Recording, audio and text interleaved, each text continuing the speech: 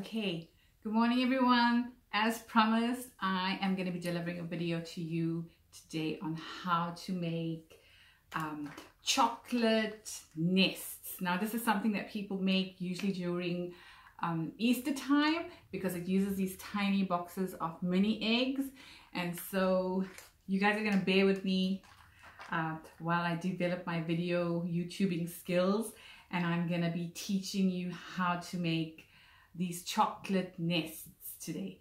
So I'm just going to get up a little bit and adjust my camera so that everyone can see what's on the table and how I'm going to go about starting this recipe.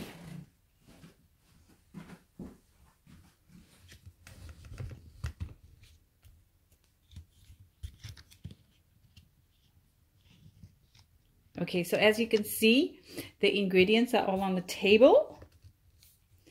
And I am in my garage classroom. And I'm gonna start this recipe. I'm just gonna turn my table so that everyone can see what's going on. So the first thing I'm going to do is I'm going to get a bowl. And I am going to be putting some chocolate buttons. Now the chocolate buttons look like this. You get them in Countdown. Mom can very easily get it in the baking section. Now I try to keep the ingredients for the recipes all really simple. So there's no oven involved today. It's just going to be the microwave.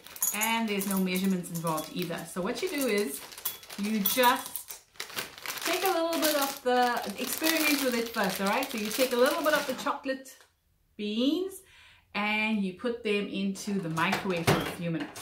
But when you put them into the microwave, you make sure that you just put them in for 30 seconds at a time. So I'll show you what they look like as they come out of the microwave, because chocolate burns really easily and we don't want to get our chocolate burned. So we're going to let it go for the first 30 seconds. We're going to take it out and give it a little bit of a stir,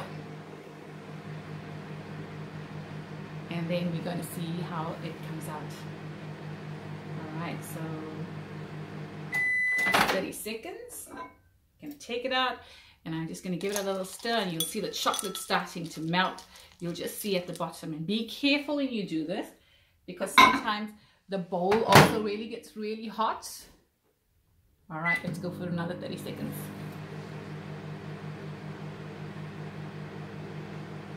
Alright, on the top of the microwave here, you guys can have a look at my walking water that I taught you to do in the last science experiment that we did, and you'll be able to see the walking water experiment worked really well.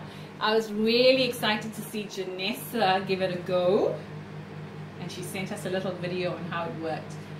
So that video is on one of the slideshows that I sent you last week. Alright. So that's about a minute, and can you see how the chocolate's starting to melt inside the bowl? Cool. All right. I think it needs another minute. Oh, another 30 seconds. So that's another 30 seconds.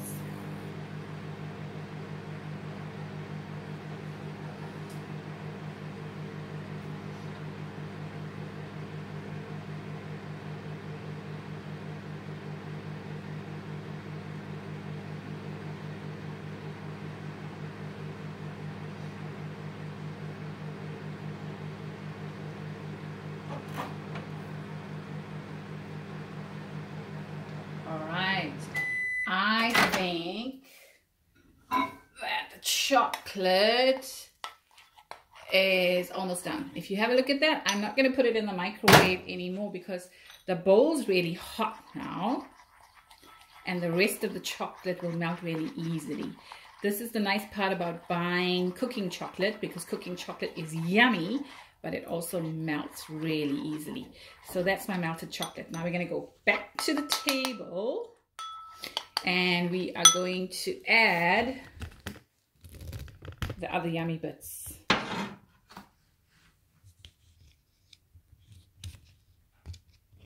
All right, the next thing that we're going to add to the bowl of chocolate is going to be a little bit of desiccated coconut. Now that's what desiccated coconut looks like.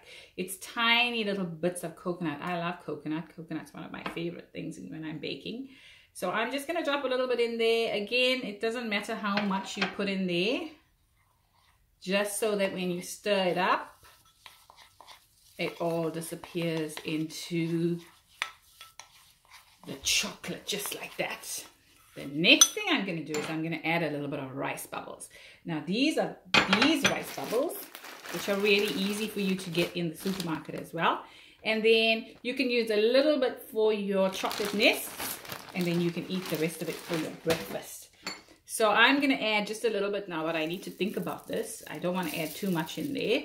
I just need to add enough in there so that it gets coated with all of the chocolate. There you go. That's looking awesome. Just like that. Now I love nuts, and so I've got a few nuts in here. My favorites are almonds, so I'm going to pick a few almonds and I'm just going to chuck them in there. You can use any nuts you want. I've got almonds and walnuts, and I've even got some chocolate coated nuts in mine. So it smells yummy. And so I'm going to stir that up. Now that's it. As easy as that. The next thing I'm going to do is I'm going to take out some of my cupcake cups. Now I've got some very colorful, pretty cupcake cups here. I think I will use a green. I'm going to try and place it somewhere on the table where you are going to be able to see what I am doing. All right, let me move these other ingredients out. I think my camera, you'll be able to see what I'm doing from there. I'm going to use a purple one. I'm going to use a blue one. And I've got some orange and pink stripes. And I'm going to use some green and blue stripes as well. So I'm going to put that over there so that you can see. And all you need to do then is you just take spoons of your mixture and you put it into your cupcake cups, because the chocolate goes from a solid to a liquid. It changes state. That's the science involved in cooking. All cooking has some science involved in it. And the science involved in making these little chocolate nests are that you watch the chocolate go from a solid, which is hard, to a liquid, which is runny. All right. Ooh, yum. I'm gonna take a taste. Delicious. All right. The next thing I'm gonna do is I'm gonna open up my little box of eggs, my mini eggs. And they're really cute speckled eggs inside. Look. And I'm going to take 2 eggs each. And I'm going to put them on the top of my nests. They're little baby eggs. I'm going to imagine that little baby birds are going to come out of them. Oh, that is cute. I'll bring it up to the camera in a minute, and then you will be able to see what my chocolate nests look like up close. Right. Yummy. All right, so that is what a chocolate nest looks like with 2 eggs in it. So you can choose to have 2 eggs in it or 3 eggs in it. It's up to you. And then you just leave it for a while, and then you'll notice that the chocolate turns back into a solid. So first you put it in the microwave when it's a solid, and it turns into a liquid when you apply heat to it. And then you mix all your ingredients into it. And then if you leave it again, it turns back into a solid. And then it'll be delicious. And then you can pick up your Easter egg nest and you can enjoy. So I hope that I challenge you all to try this recipe and send me some photos of you making your own little videos, or send me some pictures of your finished products. And I'm going to be so excited and thrilled to see that. Okay, everybody, that was the Easter egg nest.